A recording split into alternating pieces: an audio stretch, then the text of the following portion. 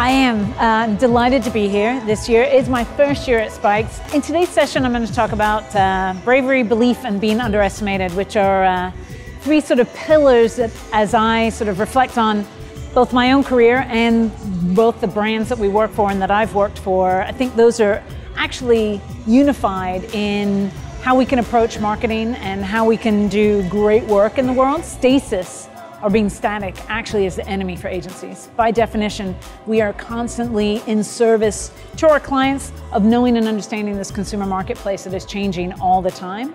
And so when I think about some of these pillars like being brave, it means we've got to test new technology, we've got to try new approaches, we've got to evolve our models and way of working, and that's going to take some bravery sometimes. There's some unknown in that, but that's okay. Way better to be doing that than actually not doing it. In the same time, we are constantly underestimated, and it's actually a great thing to be underestimated, because when people do that, they lower expectations for you, and then you can kind of really crush those expectations. And then I think belief is the most powerful tool that any leader has, is to create belief. It's one of the things that we really are driving for at DDB. When all 11,500 of our associates around the world believe in our mission, believe in what we're doing as an agency, there isn't anything we can't do.